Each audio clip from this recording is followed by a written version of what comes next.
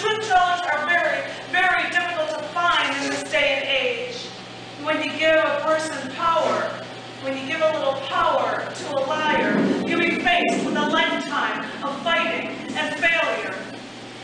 Well, when you're a person faced with liars, let me just tell you that the battle to win is almost impossible.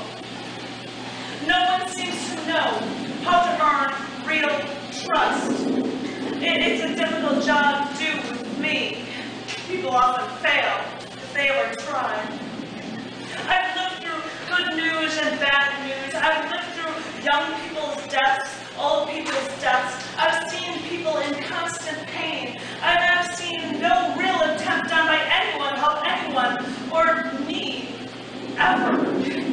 I have seen and lived through both happiness and sadness. I have succeeded at the things I have tried. I have won when I had to. I'm a ruthless winner. That comes with what I know.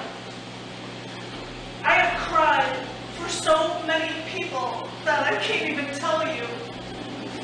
I wonder if that many tears have been shed over me. I wonder if anyone, anywhere, has felt anything about me. This year I was hit by a few cars. I was driving my car. I was in a coma, unconscious for 1 to 2 weeks. I don't remember the accident.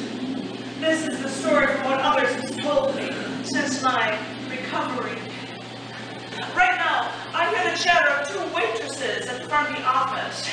I still have to hear them. I know the world deserves more than mindless chatter.